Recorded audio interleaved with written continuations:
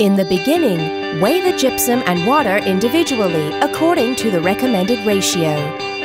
Mix the gypsum with water and start the timer.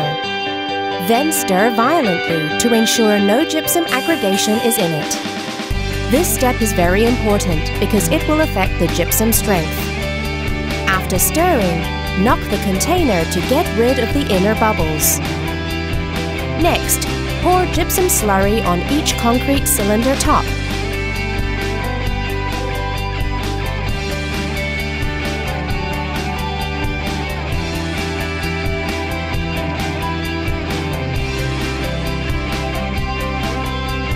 Remove the visible bubble by poking with a needle. Put a glass plate on top with appropriate pressure to make the surface flat. Besides, the bullseye is needed to adjust the horizontal status.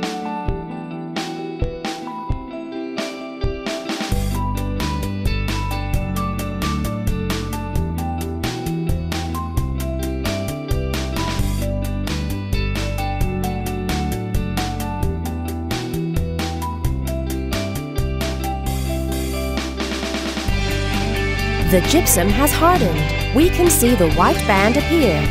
Then uncover the glass plate. The characteristic of the gypsum capping method is that we are able to work on a lot of specimen at the same time.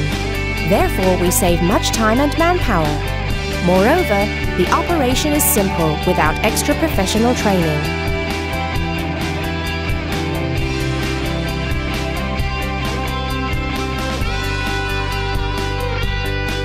Start testing the cylinders in turns. We can see the gypsum is still intact, even though the concrete has crashed. When we remove the gypsum plate, we can see the tag is distinct. It is very convenient to keep the information.